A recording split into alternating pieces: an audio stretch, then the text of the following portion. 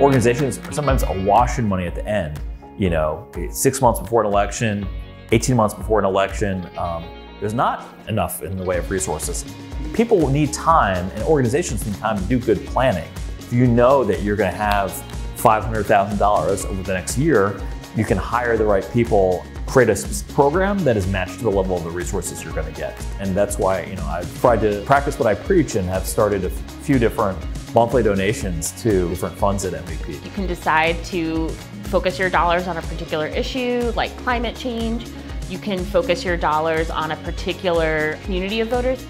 For example, indigenous groups, Black folks. That's one of the great things about the flexibility of donating through MVP. I may not be in the state of Arizona, but oh wow, Jennifer donated to the fund that gave us money. That's got to be a relief to them. And I've been in some of their briefings where groups say just that, like that MVP took our group from here to here, and we would not be able to reach people in the way that we have without them. The support from MVP has been critical to our work, right? This is one of the few sources that gives unrestricted funding, that trust the leadership of people of color on the ground, that trust our expertise. The work that we're doing is paving the way for those wins to be able to happen.